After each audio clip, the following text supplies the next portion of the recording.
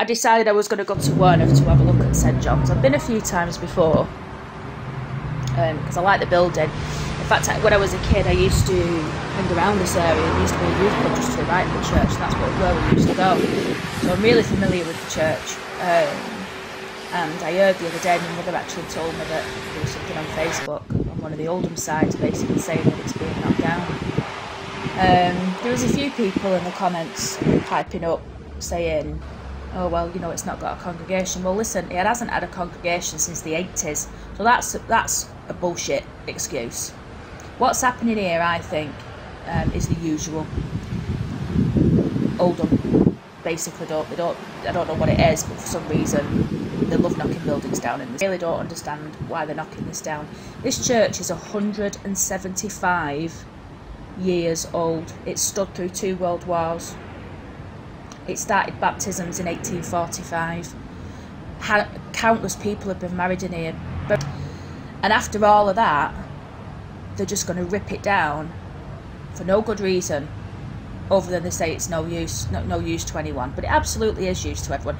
You can convert this into flats, you could convert it into office buildings, you could turn it into a restaurant, you could turn it into another youth, but they won't do. It is going to be brought down, and they'll put some foul, disgusting, horrible, shitty modern houses on there, and this will all be gone. And this is what really annoys me. In this town, we just sit back and relax while these people make decisions about our beautiful buildings, and they're ripping them. You know, it's got to stop. Something's got to be done.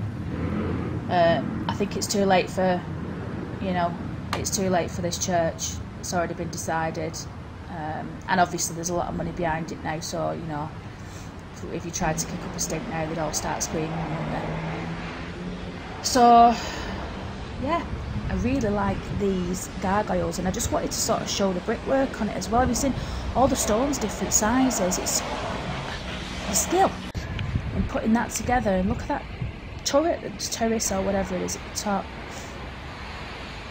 There's a scene that's coming up shortly, and it's a tree, it's a dead tree just at the side of the church, and I just thought it looked spectacular, sort of in line with what the church is. There's the tree. The tree's dead, the church is dead, and that's it.